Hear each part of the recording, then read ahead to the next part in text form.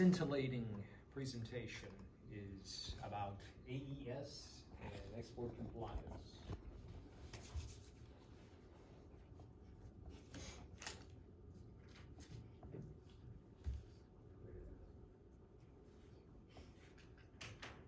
And we are going to learn so much today and have so much fun doing it. Yo, sound the bell. School's in. You heard him. Sound the bell. Now we're ready to go. But first, we must jump on the Wayback Machine for our first adventure. To look at this. This is a form out of the archives here that we used at one time, the Shipper's Export Declaration.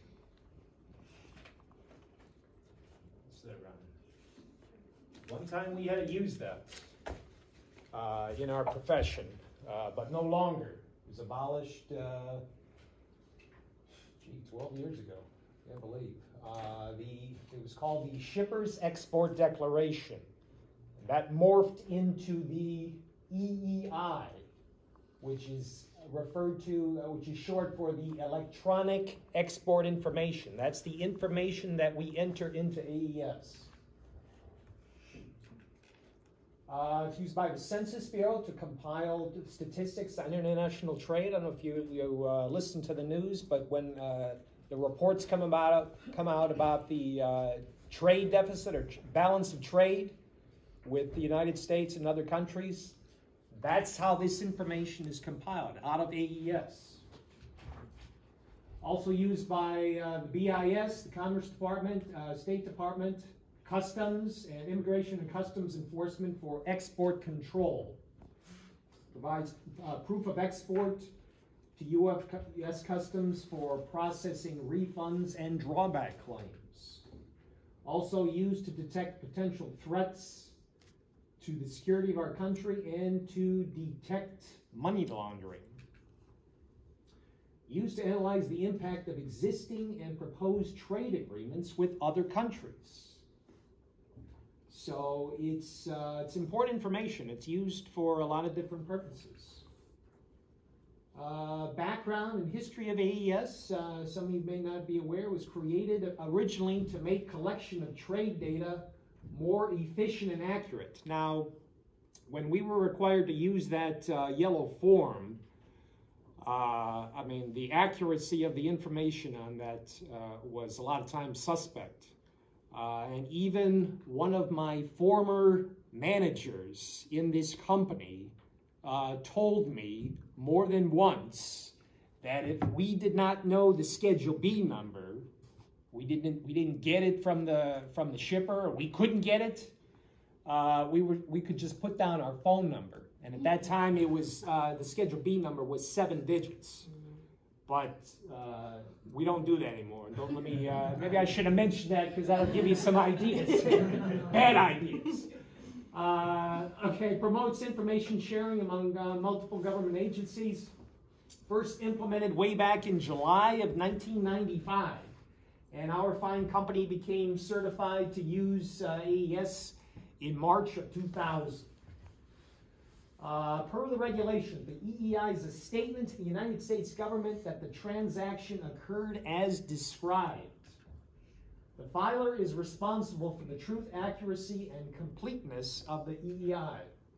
The EEI is an export control document, and all information in the EEI must be true, accurate, and complete.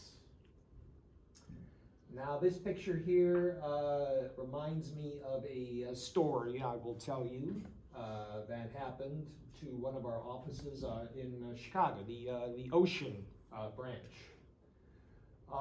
This is a composite here, a little screen capture of the filing that they did in AES for a shipment of toothbrushes that they sent out.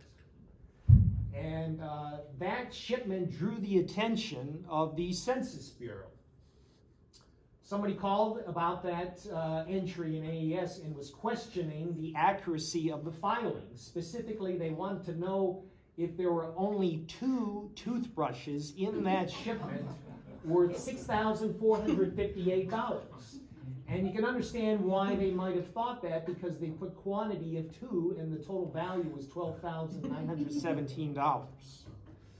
So the moral of this story is that there are people that notice what you put in there. You just don't throw garbage in there and hope that nobody notices, because somebody does notice. The Census Bureau does audits. You may have received an inquiry from the Census Bureau yourself, asking you to validate the information that was entered for a certain shipment, because they want to make sure that what is in there is accurate.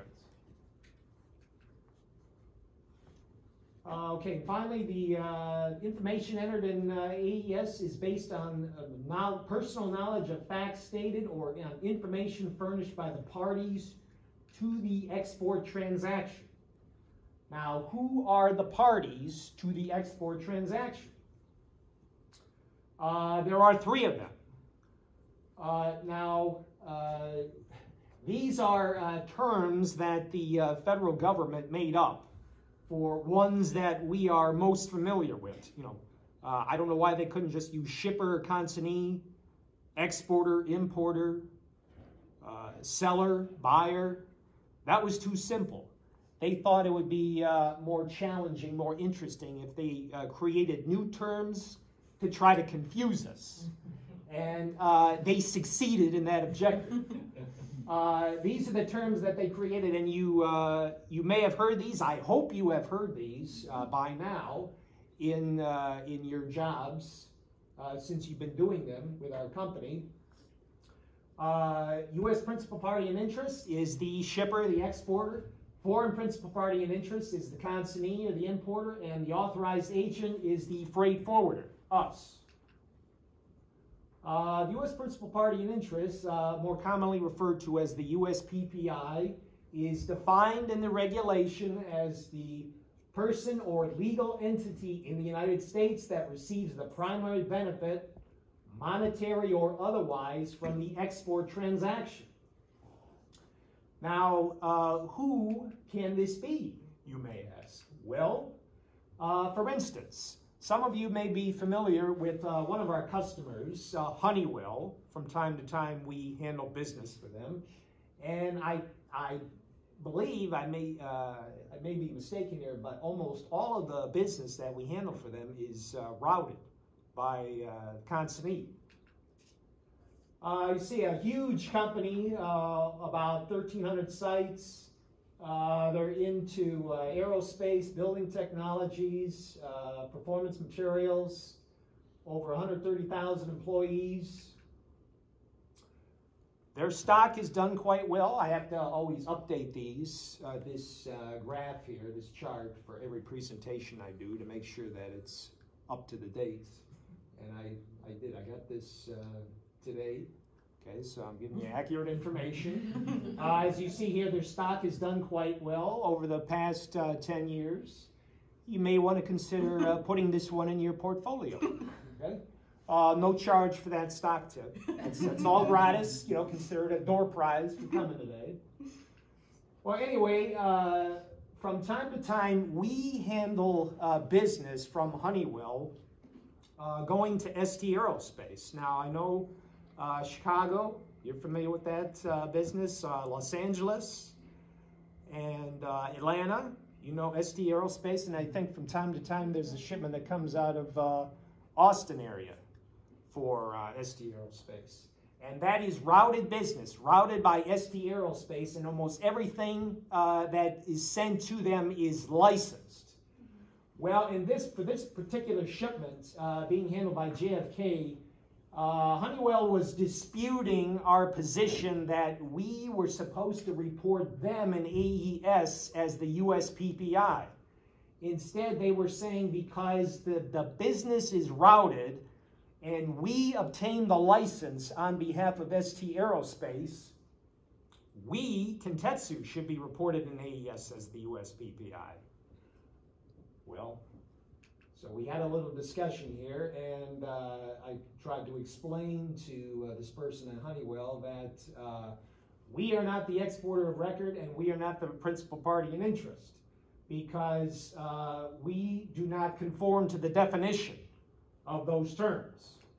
So eventually she consulted with someone in her Washington, D.C. office and ultimately agreed with us that routed transactions can be complex and that we could indeed report Honeywell as the USPPI and AES. So hallelujah on that one. Now, one thing I want you to remember from this session today, if you don't remember anything else, that exporter of record does not exist. A lot of people use that term. I can assure you, nowhere in the regulations will you see it. So I'm going to do my Nancy Pelosi imitation. Does not exist. Okay? Get it out of your head.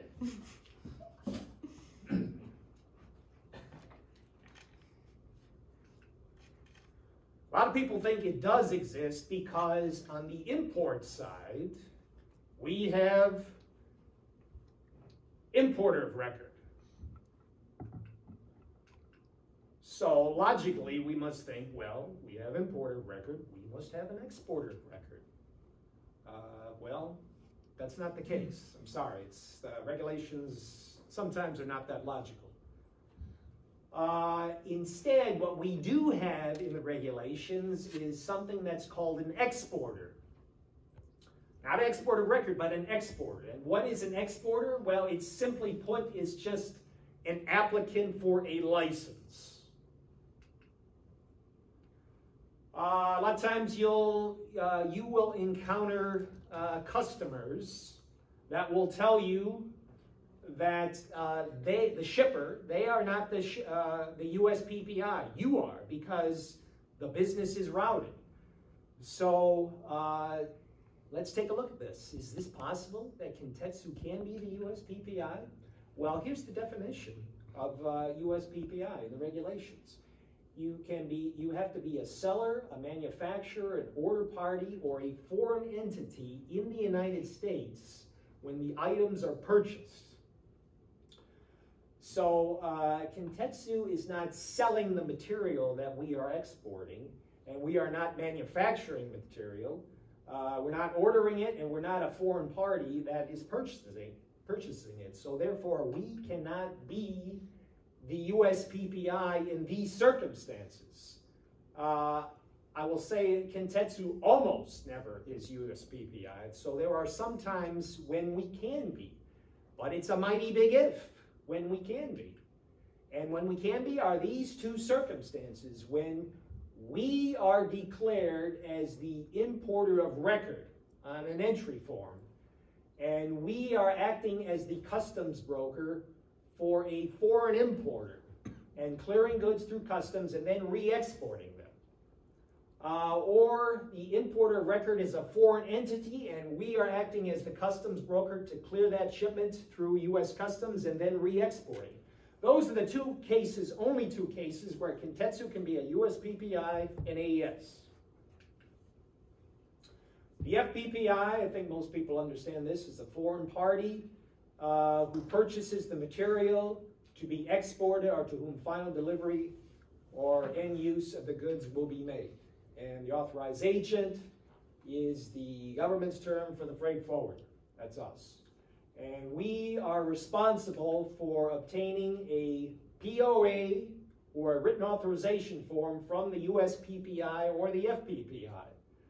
Now, how do we know which entity is to provide us with the POA or the written authorization? Well, really, it's pretty simple.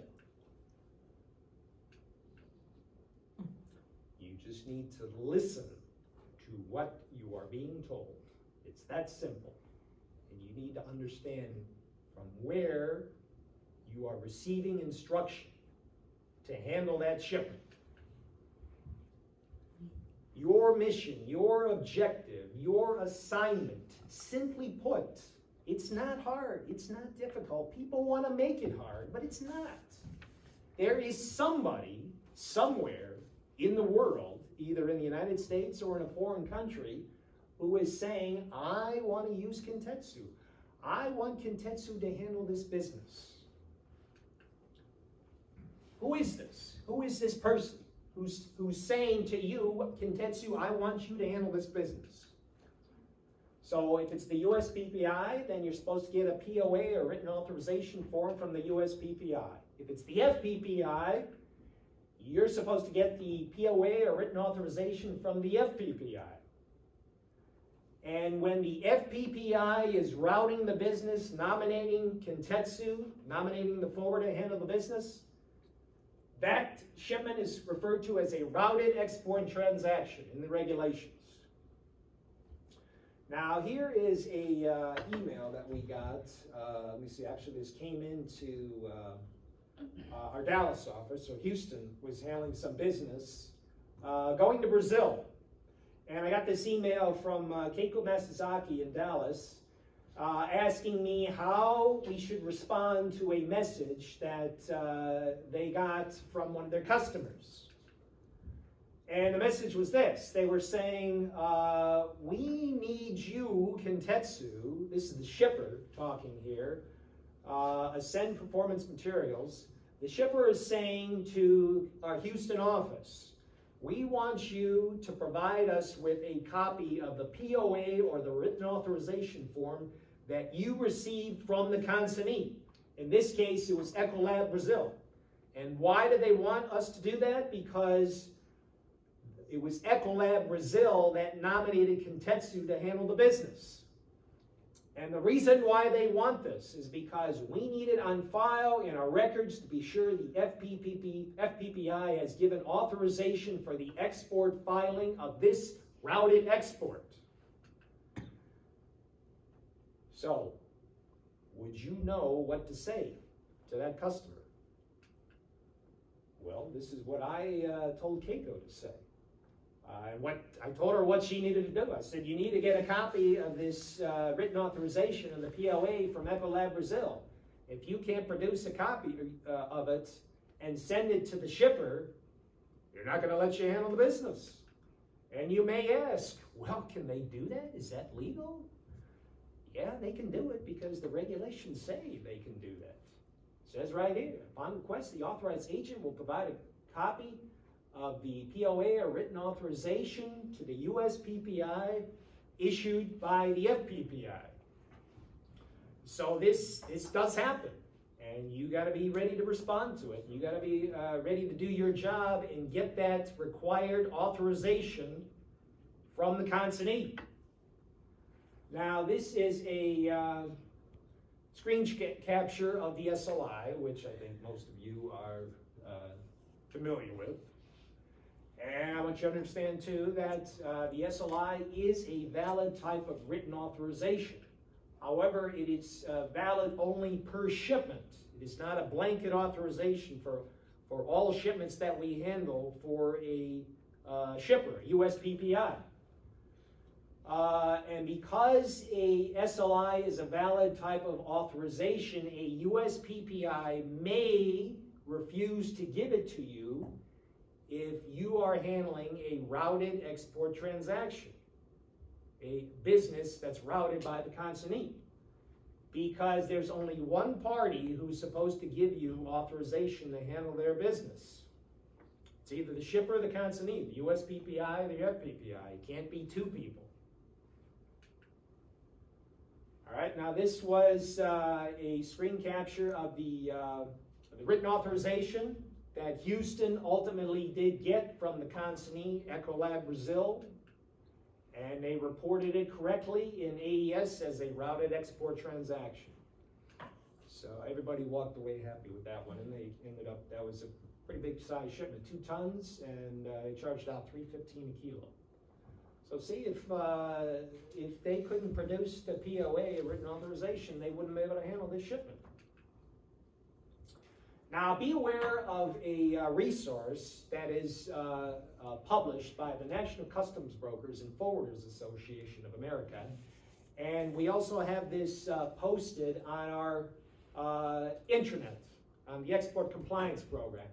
This is a USPPI responsibility information sheet, and it's a brief summary of the regulations, export regulations that apply to handling export transactions and routed export transactions. Be aware that this is out there and you can use it. You can send it to customers that may be unfamiliar with the regulations. Use it yourself as a reference tool for understanding the regulations, and maybe consider giving it to other people in your office who may need to understand the important regulations that apply to their jobs. This is an example of a POA that we got from one of our customers. Ideally, we like to have the EIN displayed on the POA. That way it uniquely identifies that entity that is providing us with the POA. And we want to make sure that these things are filled out correctly. Now, in this case, this one was not. It should have been Atlantic Lab Equipment down here. So we had to reject this one. So a lot of times, you know, these customers don't know how to fill these out. So you got to make sure they know what they're doing here. And corporate officer must sign a POA. Any employee of the USPPI or FPPI can provide you with written authorization. And again, just want to make sure that these are filled out correctly, because sometimes they're not. And well, this one here kind of prompted me to reformat the written authorization to make sure that it wasn't misinterpreted. What I was looking for here was the job title or position of the person who is signing the documents, not something else there. Maybe that was their shipment weight, I don't know, or something else. Okay, let's take another step into the Wayback Machine here. Once upon a time, years ago in our business, we had this document called a routing instruction, or sometimes it was called a routing order. Here's a couple of examples of it passing around. Now, what did we do with this? Well, first we had to get on our Kintetsu hat. And then we went to the customer. This was the foreign customer.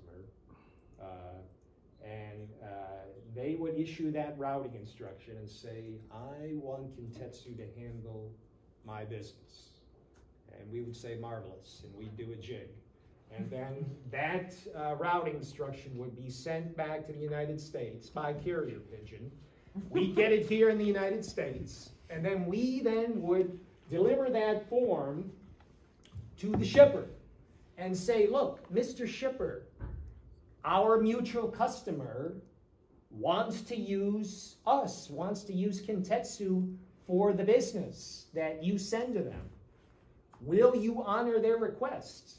And in most cases they would. Sometimes they wouldn't. But I would say in most cases they did.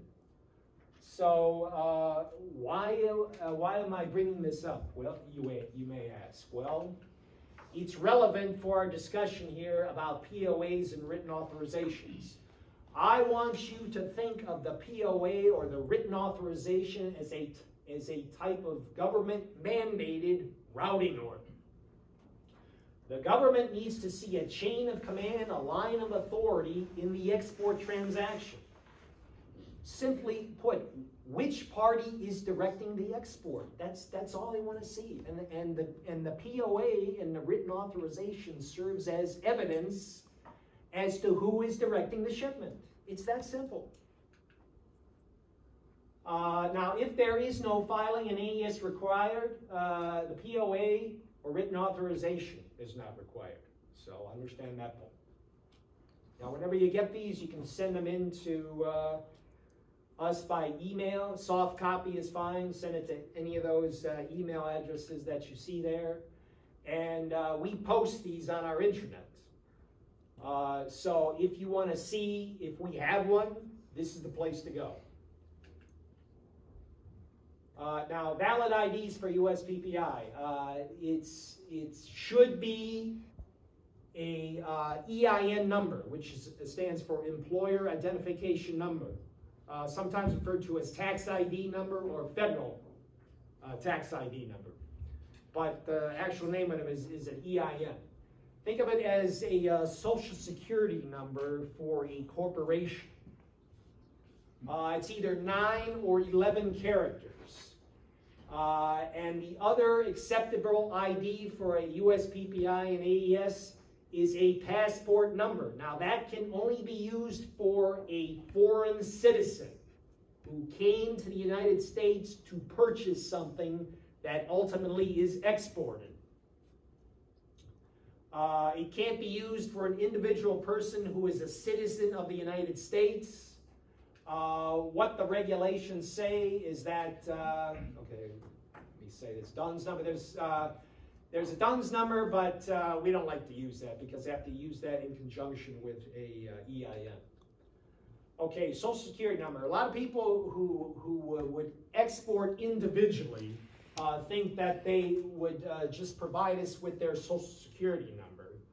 Well, that used to be true at one point, but no longer. Effective December of 2009, an individual person who wants to export something from the United States would have to apply for an EIN.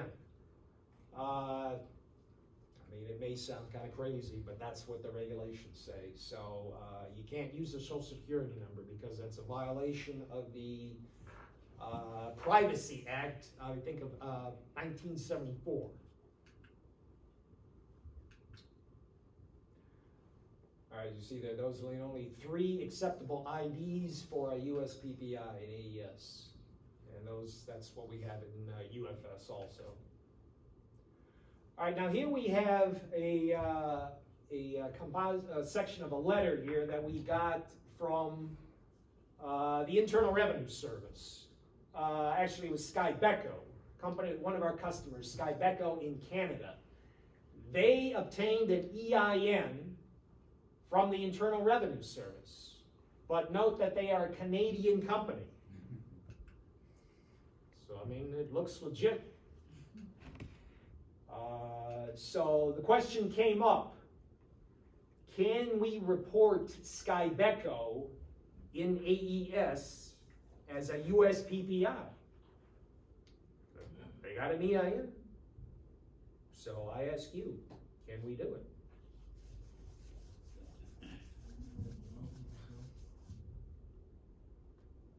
Don't know?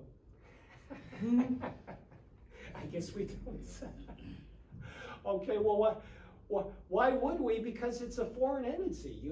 Look at the definition of USPPI, personal legal entity in the United States. So if you're in a foreign country, you can't be a USPPI because that's contrary to the definition of a USPPI. If this is section in ACE here, where you report the USPPI, you couldn't report a foreign country if you wanted to, because that's not in any of the drop-down lists. So it's got to be a U.S. entity. All right, some of you may have heard the term option 4 filing or post-departure filing. Option 4 is actually obsolete reference to it. The actual definition now is post-departure filing. What it is the Census Bureau has given some shippers, some USPPIs, the authority to file late, up to 5 calendar days after the date of export. And why they do that, I'm not necessarily sure. For some reason, they have to state and present evidence that it is a hardship to them to be able to file pre-departure because of their business model. Why that is, I don't know. But the Census Bureau recognizes that circumstances exist. So they have allowed certain companies to file post-departure. It's not just anybody can do it. You have to be approved to do this. And currently there's a moratorium on issuing post-departure filing status to new USPPIs.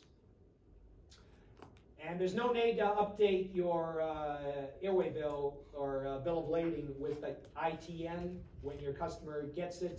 All you have to do is put the post-departure filing citation on your airway bill or bill of lading, and away it goes. License value. This is something that often trips up a lot of people in our company when they're handling a license. The license value is not the value of the license. It is the value of the material in the shipment that is moving under the license. So it excludes anything other than overhead, which is insurance, domestic freight, or other charges from the value of the shipment. So I think some of you that are handling licensed shipments, in particular, material going to SD Aerospace, where just about everything is licensed. You're familiar with the two fields that you have to fill in there, license value and shipment value. We already know the license value because we have a copy of the license and we look at it and we see what's on the license. What we don't know and what Census wants to know and what the BIS or the licensing agency wants to know is what amount of material was shipped against that license. Because whatever amount you put in that license value field is decremented or credited or charged against that license, and they keep a running total of the shipments against that license. So that's why it's very important that you enter the correct value in the license value field for a licensed shipment. Okay, now this kind of goes into the definition of shipment value, and some of you may have been corrected by some of your customers as to what value to report for the shipment value. Per the regulations, the definition of shipment value is the value of the material at the port of export. So that would include inland freight or any other charges necessary to bring the shipment to the port of export. Some of the more savvy customers are aware of this section in the regulations. I would say most of them are not. But just be aware that if your customer asks you to include the inland freight or other charges necessary to bring the shipment to the port of export, that is a valid request. Okay, this is just an example of license value here. License is issued in the amount of $1,000. Material in the shipment includes only $100 of licensed commodity. You enter $100 as the license value and $100 plus any other charges necessary to bring the shipment to the port of export as the shipment value. Finally, license value never should exceed the shipment value. If it does, it's wrong, because what you're doing is you're reporting the value that's stated on the license, and that's not what you're supposed to do. It's less likely to be misunderstood if you think of it as a licensed value. Value of material that's being exported that is licensed. It's only required for shipments moving under a BIS license, State Department license, or a Kimberly process certificate. Red flags. What are red flags, you may ask? Well, red flags are something that you need to watch out for when you're doing your jobs. Specifically, what is a red flag? Well, it's something that doesn't make sense, doesn't seem right, maybe seems illegal, seems contrary to what you should be doing. It's something that maybe your customer is asking, or maybe a salesperson in our company is asking you to do. And you're thinking, this is not what I do for other shipments, so I'm not so sure I should be doing it for this one. Now, more specifically, if you look on that chart there, which you should have displayed in your own office in 3 separate locations, in your conference room, in your operations area, and in your warehouse, per our quality management system, that defines more specifically what a potential red flag may be. And some of the items listed on that chart are products to be exported, do not fit the buyer's line of business. Items ordered is incompatible with the technical level of the country to which it is being shipped, such as semiconductor equipment to a country that has no electronics industry. Customer not found in any internet search. Freight forwarder is listed as the product's final destination. Customer is unfamiliar with the product's performance characteristics. And customer is paying cash for an item that normally would be financed. Now, what is supposed to happen when you see a red flag is that the light should go on in your head and say, I think I need to stop and figure out what I should be doing here. Maybe I'm making a mistake if I proceed with this ship. So let's try to get more specific here with real life examples that have happened in our company to give you a better concept of what this is. Okay, shipment being handled by our office in San Francisco. Below email is self-explanatory. I have a shipper who does not want anything to do with the merchandise that she is shipping. She argued she is not responsible. They bought it from her. She doesn't own it. Not her responsibility. I get this type of shipper from time to time, but she is one of the worst. So you ever handle one of those customers? Okay. All right, so red flag should go up. Not good. All right, now this is a composite of the commercial invoice for that shipment to which Harumi Ishii was referring. And you'll see here, there's a lot of strange things on here. There's three different entities listed on here on the commercial invoice. That's kind of strange. Why would that be? Now this is the commodity description. The material that's being shipped. Yeah, clear as mud, right? So I punched that into almighty Google to figure out what that is, and this is what I got. It appears to be some type of electronic device used to enhance the capability of a rifle scope. Sounds kind of menacing. So I checked with the response team at the State Department about this, and according to what they said was, this appears to be firearms accessories, and you need a license to export it. Well, ultimately what happened was the shipment was seized by customs because nobody wanted to give us a license. And we kept getting calls on this from somewhere in the Middle East, asking about when we were going to send it out, and really kind of a scary situation. So that one, that was good. The light went on. Had a good outcome for that one. All right, here's another one. This email was sent originally to our office in Detroit. Totally unsolicited here. Came in from Dubai asking us to arrange a shipment of fuel cells going to Dubai. And they want to know, if we can handle it. So then Victor in Detroit had sent this to me. And he said, he asked for my opinion, as to what he should do. I said, well, none of the parties listed was prohibited, which is good. But I just told him to refer them to our office in Dubai so that they could validate their credentials.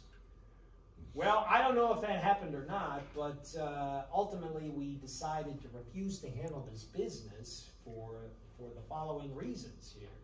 The phone number that was on the commercial invoice was a cell phone number that didn't seem to belong to the person that was displayed on the invoice.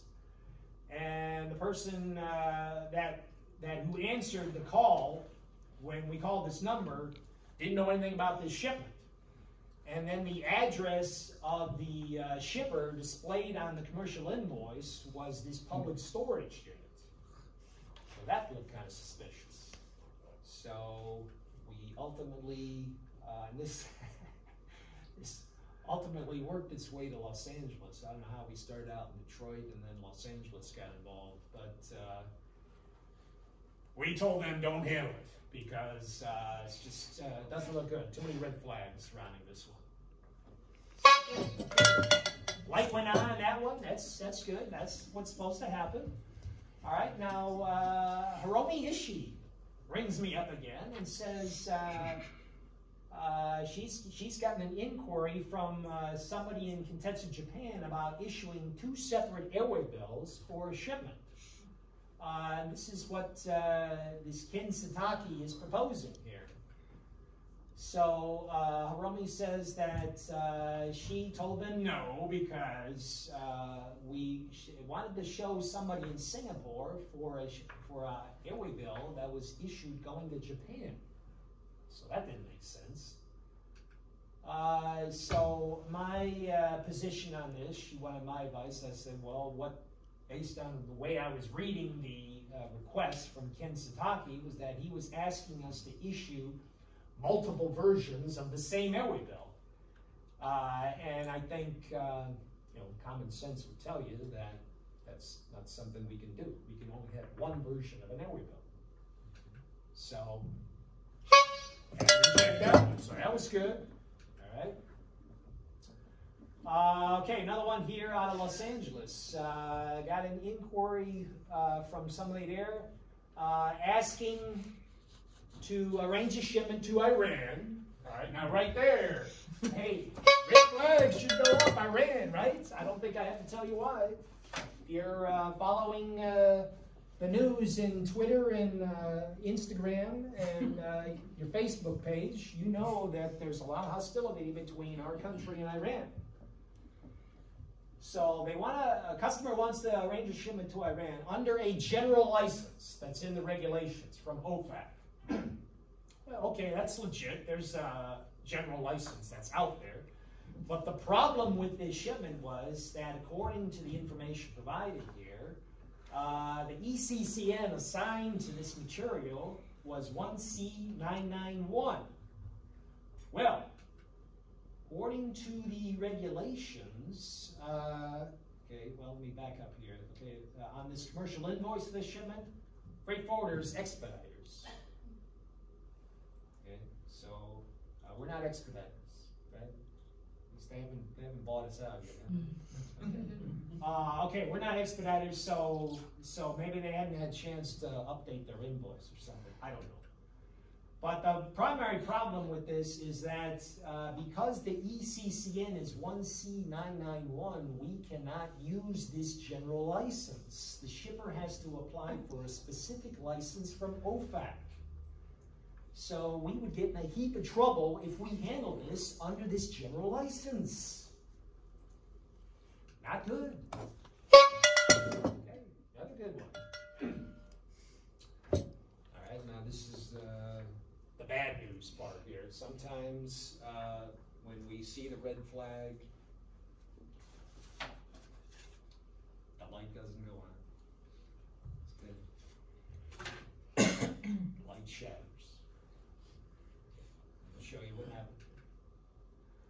Okay, this was an ocean shipment that was handled by our Newark office. Some of you may remember that once upon a time we had an ocean office in Newark. Well, no longer, but maybe this may be one reason why we don't. They handled this shipment here, going to National Precision Machinery Import-Export in China. And when it came time to creating the bill of lading, they noticed that the consignee was not in the customer profile. So what do? Well, they did what they're supposed to do, is they created, they assigned the general port code for the consignee. Okay, well, that's okay. Well, what should have happened was it was a new customer. They knew that because it wasn't UFS. It was a new customer. So what they should have done was screened it against the prohibited parties list, determine if it was a valid transaction. About a year later, after we arranged this shipment, one Adam Roth came calling about this shipment. He is from the Office of Export Enforcement at the Department of Commerce, and he came calling about this shipment going to this entity in China. The problem was that this company was a specially designated national for supplying Iran with missile-related dual-use items, and that's not good. We shouldn't be doing business with people like that. So ultimately what happened was we reached a settlement agreement with the BIS. Notice it was a settlement. We weren't officially charged with anything. We had to pay $30,000 to BIS to make them go away. There's a copy of the check that we issued. Now, when I said go away, maybe that wasn't exactly right here, because if you go to the BIS websites at this location here, you will see our company and a link to our company, and if you click on that link, you'll see all the gory details about this case. And some of you may be aware that sometimes we get inquiries from our customers about this, or potential customers, new potential customers, asking us about this, and asking, well, what happened here, and what did you do to prevent it from happening again? So whenever you get those types of inquiries, it's best that you yourself not respond. Instead, send them to me, send them to our department, and we will issue a response. Okay, this is a list of people that we should not be doing business with, like that party in China for that shipment handled by our Newark office. These are collectively referred to as prohibited parties. Other people refer to them as restricted parties, denied parties, sanctioned parties, blacklisted parties. In short, it's just people we shouldn't be doing business with, because our federal government compiles lists, various lists of people that they suspect are criminals, or are convicted criminals, or suspected criminals, or people that work against our national interest or oppose the interests of our allies. And we should not be doing business with them because it's illegal. And these are who these people are: suspected drug traffickers, terrorists, money launderers, people who are suspected of distributing weapons of mass destruction, previous violators of export regulations, violators of human rights. It's something you always have to be aware of. You have to keep it in the back of your mind. And the problem with doing business with these types of entities, as the government views it as we are an accomplice to their actions. We are aiding and abetting in a violation, which is not good. So what you should be doing to keep on guard from doing business with these bad guys is I encourage you to be screening for new customers that you begin handling, either a shipper or consignee, screening them against prohibited parties list. You should be aware especially of shipments that are going to the Middle East, or Africa, or Central Asia, or to a country that has hostile or tense relations with the United States, such as China, Russia, Pakistan, Libya, Venezuela is a hot one now. Parties involved in a shipment that raise a red flag. And some of you are familiar with this screening device that we have on our intranet. You just type in the information about the customer in question. This can be either used for either a shipper or a consignee, doesn't matter. You fill this in, and then you press this button, and what happens is that sends an email to our departments with the information that you typed into this form. And then we take this information and then we compare it against the prohibited parties list to see if there's a match. Now you can do this yourself if you want to. There's a section on our intranet on the export compliance program where you can screen for yourself for prohibited parties yourself, especially on the weekend when we may not be available or late at night. You can check this. Okay, here's another instance of when the light didn't go on here. We got one of these prohibited party requests from the Boston office, submitted by Patty Egan, asking us to check on Huawei International. So if you have been keeping up with the news, you would understand our concern about handling business from Huawei. All right. So now notice this is Huawei International, not Huawei Technologies. But still, I mean, it has Huawei in the name, so you know, the red flag should go up. All right, so I get this, and I tell her, do not release this shipment from your warehouse.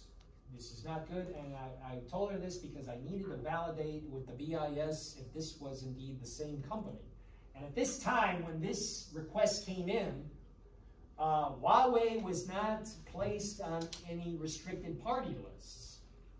So I wanted to validate with the BIS exactly what their status was. So that's why I told her to hold off on it, and let me contact them. Well, she said they already sent it out, and what happened was it was on a letter of credit, and they were being asked by somebody somewhere in Hong Kong to change the airway bill after the shipment had already been sent out to display Huawei on it. And another big problem with this shipment was it was licensed. And nowhere on this license do you see Huawei displayed.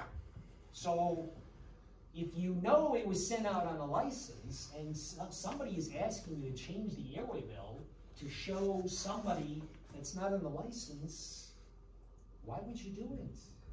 It makes no sense.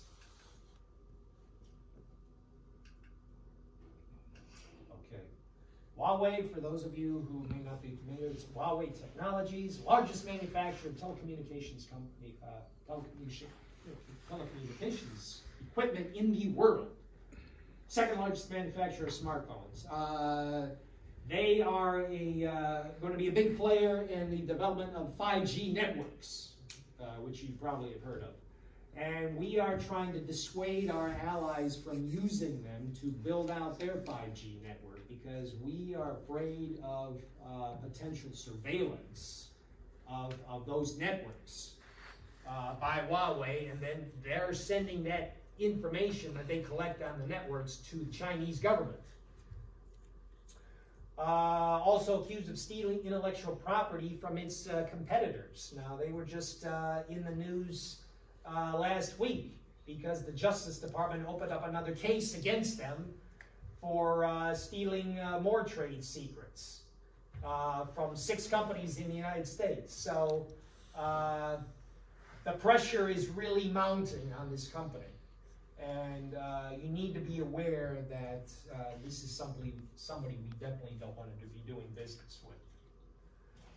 Be aware also of embargoed countries or countries of concern. The 5 ones you see listed there: Cuba, Iran, North Korea, Syria, and Sudan.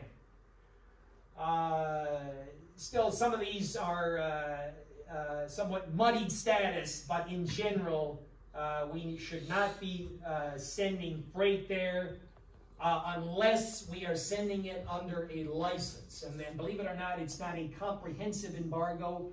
There are licenses available to send certain products to these countries, chiefly for humanitarian purposes, medical equipment, agricultural products, things of that nature. Okay, these already require a license. Okay, there's exemptions, which you probably never see. Okay, now, what a lot of people think they can do, and they're grossly mistaken, is that if they are handling business to one of these prohibited countries, they think they can send it to another country. They can transship it to, somewhere other than that prohibited country, and then have it be transshipped by somebody else. Well, you can't do that. That's illegal. And that's referred to in the regulations as diversion. You have to be aware of where you're sending freight. And if it's something that's ultimately going to go to one of those embargoed countries, you cannot allow it to proceed. Now, be aware that we have available to us a marvelous device in our toolkit that we can use to carry out our responsibilities under the export regulations. What is this device, you may ask? Well, it is one of simple in design, yet extraordinary in its efficacy. It is but a mere word, but it's not just any word. It is a word that can move mountains, that can change the course of humanity, that can set the world on fire, if and only if we have the courage and conviction to use it. What is this word? No. Allow me, please, to demonstrate to you its proper application. Okay. This was a email that I got from Matthew I'm not even going to try to pronounce his last name here. Matthew at JFK. I got an email from one of his customers, Stryker, saying that the airway bells did not display the destination control statement on them. And the customer is saying that they wanted us to put that on there. Well, I informed Matthew that the regulations had changed, and that specifically the destination control statement had changed. Effective November 15th of 2016, we were no longer required to display the destination control statement on the airway bill or the bill of lading. Why you gotta be so mean? Well, Taylor thinks I'm being mean. But to the contrary, I'm not. Let me explain here. As I said, this came out in the Federal Register. What happened was there used to be two different destination control statements. One from the BIS, the Commerce Department, the other one in the regulations from the State Department. Two separate destination control statements. Well, that confused a lot of people, apparently, because some people didn't know which one they were supposed to use. Well, so that was one reason they got rid of both of them, and they kind of made a new one, and they consolidated a little bit from each agency. They made one. So that was one reason they did it. Now, this is the previous destination control statement that was made obsolete by the new regulation. Now, I don't know about you, but I still see this on documents issued by our customers now. I mean, they're still putting this on there, and they need to know it's yesterday's newspaper and last week's trash. It's no longer required. Throw it out. Get rid of it. Okay. I mean, it's been almost 4 years now. Now, it says in the regulations that the destination control statement for items that are on the CCL or the USML, in other words, licensed items, more than likely, by the Commerce Department or the State Department. Destination control statement should be on the commercial invoice. It is no longer required to be on the airway bill or the bill of lading. All right, so one Pamela Dorset persists. She says, well, yeah, I know the regulation changed. I know the destination control statement changed. I know you're not supposed to put it on the Irwin bill. But, well, we got a problem with the way we do business. And we're not able to put the destination control statement on our commercial invoice. It's because it's issued by a foreign party. So we're wondering, can you put the destination control statement on your Irwin bill, which the regulations say is not required, because we can't put it on our commercial invoice, which the regulations say is required. So I ask you, do two wrongs make a right? Class? Do two wrongs make a right? No, they don't. So why do it? I say, so what do you want? Get out of here. Wake up. All right, anti-boycott laws. Get hip to those. Encourage to discourage or prohibit U.S. citizens participating in boycotts of other nations. So occasionally you'll see this type of request where a lot of times it comes from overseas, Middle East countries, where they say, we don't want you to include any material in the shipment that was made in Israel, things like that. And the problem with those types of requests is that they're illegal because they work against the national objectives of our country. They oppose the interests of our allies. And that's why we should not be acquiescing to those types of requests. Sometimes you'll see it in a letter of credit.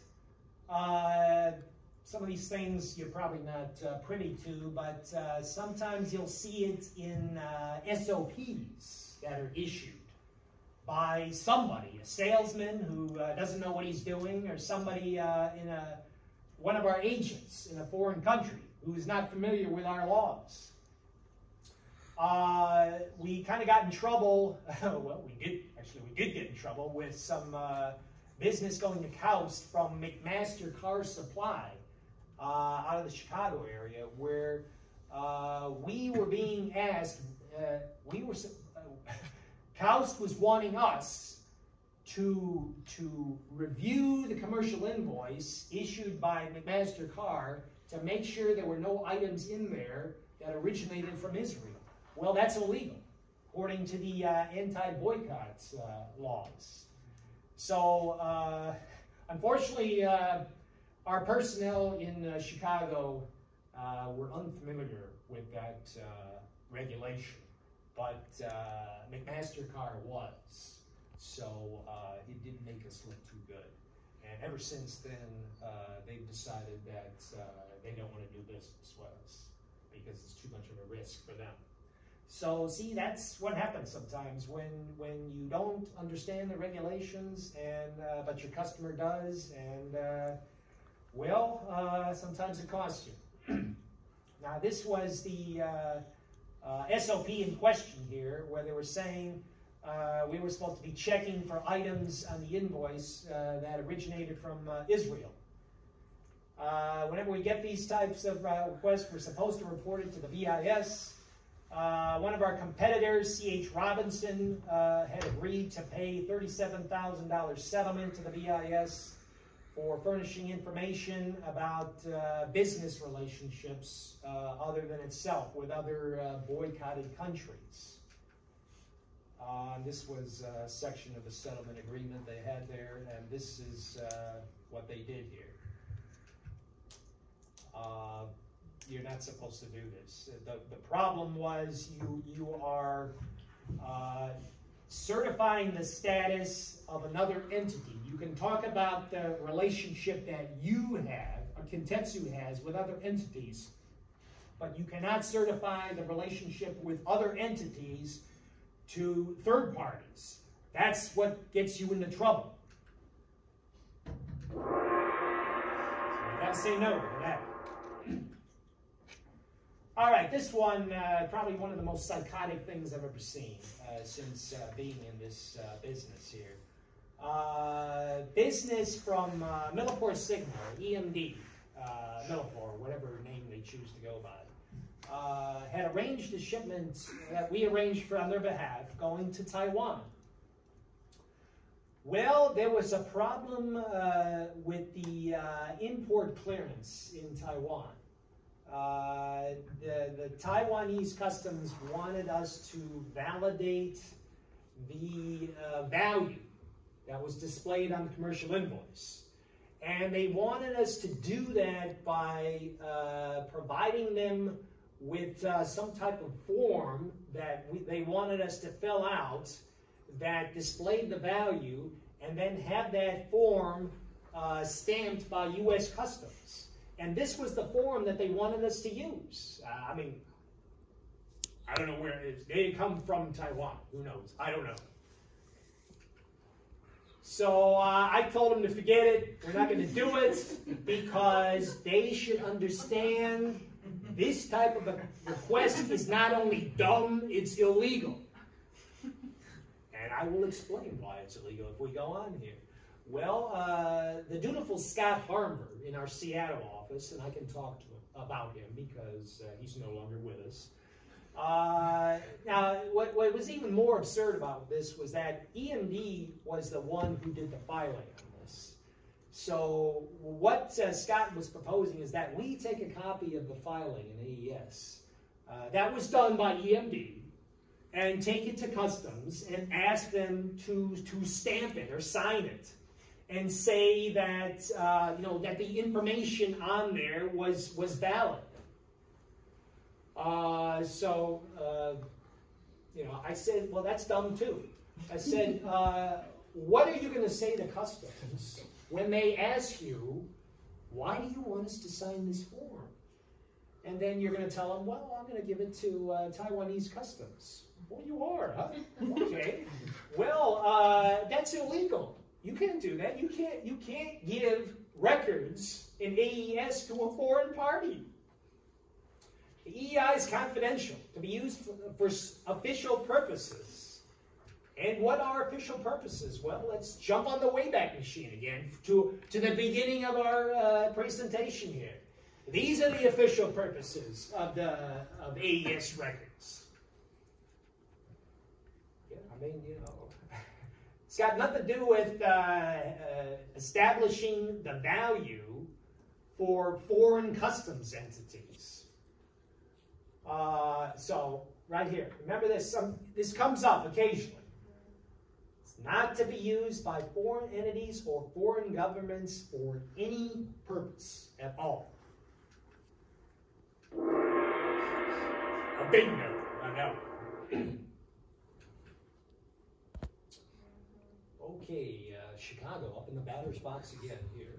Got a request from the mighty Janine Yates at Chicago saying one of their customers was asking us to file an entry in AES for a truck shipment that went to Mexico. We didn't handle it. We did not handle the shipment.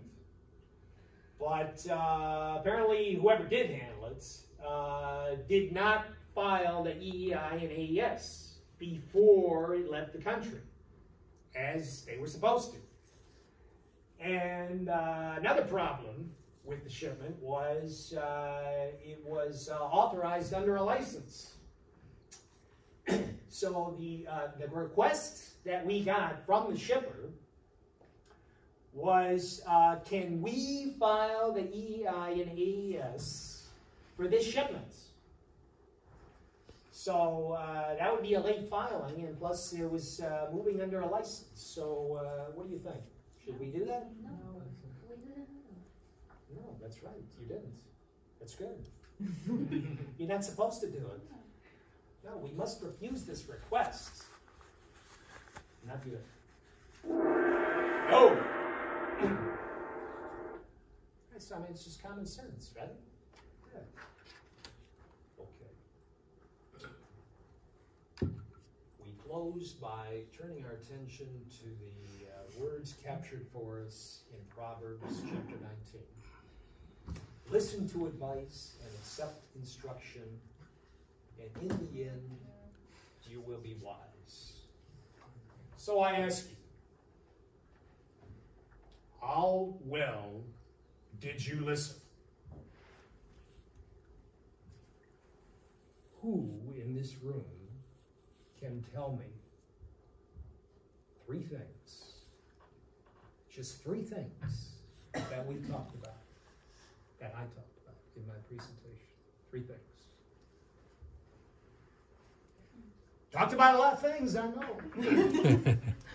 So it should be too hard to name 3 of them, right? Just 3. Out of how many things did I talk about? Lots. Give me 3. Export records and all of this. Yes, okay, good. Number 1. What else? What else? Keep going, all right? You've got the floor now, all right? You got no. 1. You got 1. You can say no. You can say no. You can say no, yeah, but it's fun to say no, right? I've demonstrated that, right? Now, I mean, I know when you go into sales, that word no is stripped from your vocabulary, right? The EI cannot, is this for the USPTO or FPPO, or is it just the one who's providing the... Well, actually, it can be provided to U.S. government agencies, and it can be provided to the carrier, but it cannot be provided to foreign entities. But I will give you that because I think you have the concept. So for you get red prize or a few coffee buses there in Starbucks. Coffee bus. That's it.